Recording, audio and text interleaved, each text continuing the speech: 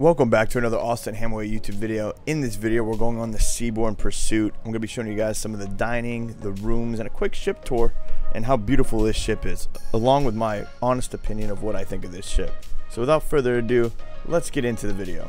The Seabourn Pursuit is not like your average cruise.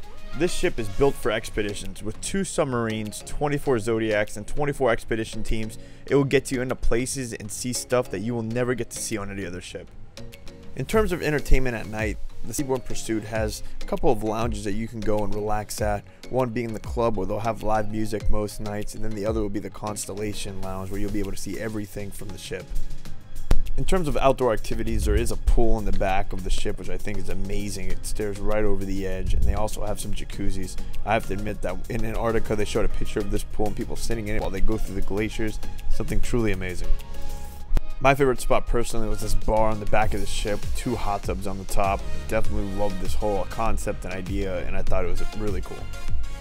So next we have the spa, which I thought was really nice. Remember guys, keep in mind, this ship only holds 264 people and it's only 557 feet in length. It is not a big ship by any means. I thought it was really well designed. Here we have the gym as well, which I thought was really nice. Next up, we got some of the rooms, and I have to admit, guys, these are pretty long cruises, and these rooms will keep you really comfortable. Obviously, they range from all different sizes. You can get some really big ones. Even the smallest ones are really nice. As you're looking right here, you're looking at a panorama veranda suite, and it's just really nicely designed, guys. I can't say enough about how nicely designed this ship is. We are filming the penthouse suite, so let's get into it. We're going to go over here. We're just taking you through the bathroom. As you follow me, we got a sink right here. We have 1 toilet, and then there's a door separating it here. As you can see, come through here, and there's a whole nother 2 sinks. We got a bathtub over here, full shower, and yeah, this thing is completely massive. Really beautifully done. All right, so as we walk this way, we just saw the bathroom. We're gonna go over here, and you have the bed right in the middle of the room, which I think is a pretty nice design. It kind of flows. You got that here.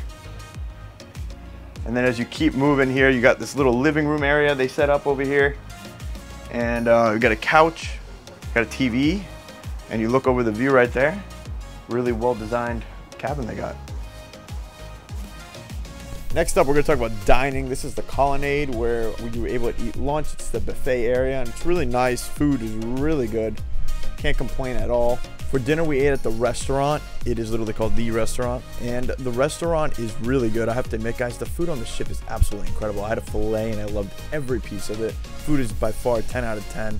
But you guys got to remember, on this ship, from my honest opinion, guys, it is a small ship, and if you're looking at it just from the ship standpoint, it's really nice, but, you know, there's a lot of other ships for the price. You're paying for the experience on this ship, and the stuff you're going to be able to see and the memories you're going to be able to make are priceless, and that's what Seabourn is offering you on these expedition cruises.